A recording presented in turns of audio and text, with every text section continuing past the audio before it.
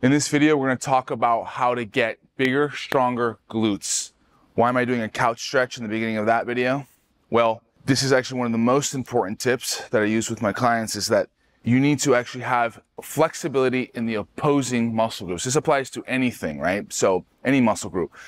If I want my glutes to properly activate and have full range of motion, I need to make sure that the hip flexors are elongated, which will allow proper firing and use of the glute. So I always start my glute training with hip flexor stretching. You can also, this is one of my favorite stretches to do in between sets, active resting, right? If you're waiting, don't just sit there or sit on your phone. Go ahead and do some opposing stretches, which will make your next set even more effective, okay? And now, of course, you may all know of the RDL, the variation of the deadlift, one of the best exercises for glute training.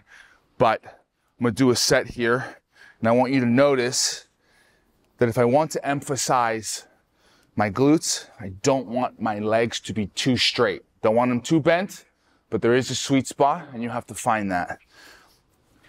The straighter the knees are, the more hamstring you will use, okay? So if I keep them locked out like this, I'm gonna feel that in my hamstrings. Now, if I add some bend to this and allow that pressure, my body weight to go into my heels, right here, my glutes are maximally loaded, okay? So understand that different knee bends will emphasize different portions of that posterior chain.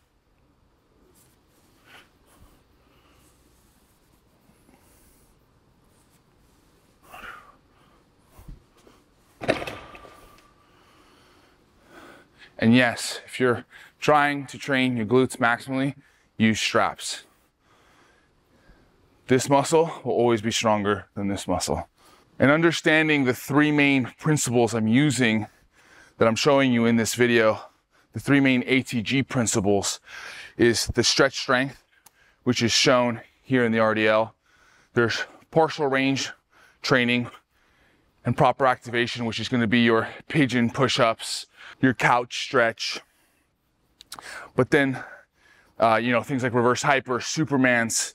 But understanding that, yes, even for glute training, it's very important to get into unilateral movements, okay? You can have imbalances between your hips, between your glutes. So things like the single leg RDL, again, bend that knee enough, pressure on the heel, is going to totally take your glute training to another level. And remember, glute training is not just for women. The glutes are the largest generator of power and force, okay? For speed, for you athletes out there, and also just in general. If you want to be aesthetic, if you're just bodybuilding, you need to have proportioned bodies. So you don't want big old quads, big old upper body, and flat ass. So you got to make sure you train it evenly here. So again, bend the knee enough, not too much. If you get too much, we're getting into a quad movement. But too straight, it's all hamstring. So you want to find that sweet spot right in between. Train unilaterally, train heavy, double leg, full range of motion, and then partial ranges of motion to fully round out and complete your program. Things like I said earlier, the pigeon push-up, we're working that outer glute, okay? And then Supermans, okay? Short ranges of motion, you want stretches and holds and pauses, okay? Because you're already doing such a short range, not a lot of time under tension. So you're gonna wanna add these pauses and squeezes to get the most out of this. One more key principle, which may require some practicing, some drilling, if you will, is going to be how to hinge properly. Hinging requires proper breathing, core bracing, if you will. It's about bringing your air and your breath into your stomach, okay? Don't breathe up into your chest. Breathe into your stomach. Push out fingers. You can drill this by putting pressure and take a deep breath. it should push out your fingers, all right? So once you get that first down, the second part is going to be able to hold that breath while still being able to talk and breathe. But right now, I'm flexing here, I'm tight. And you need to understand how to hinge, okay? So a lot of people struggle with this and will round on the upper back. You need to practice with body weight, master body weight if you have to. Use support if you have to. But the first thing here is understanding that the hip goes back as the shoulders come forward and down, okay? And there's no rounding in that low back. That's key, okay? If you never master this part, you can't do anything of the other. You're never gonna get heavy RDLs. You're gonna be at risk for injuring your low back. So there is time for a rounded low back training. That's a subject for another video. But for maximal glute training, you need to be able to hinge, okay?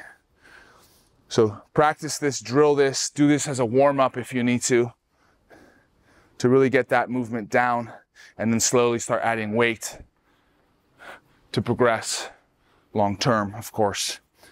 So hope this video helps you. If one of your goals is to build a bigger, stronger glutes, whether it's aesthetically, men or women, or if you want to run faster, jump higher, you will need stronger and more powerful glutes. You can do both with proper ATG training. My programs are underneath the Physique tab on atgonlinecoaching.com, okay? If you need any supplements, Surpo Nutrition, S-U-R-P-O, nutrition.com. I have some New Year specials going on right now. Check that out. And then just remember, if you need any coaching at all, if you need any guidance on your programming, check out that ATG app. You get a coach, 24/7 customer service. It's the best bang for your buck out there.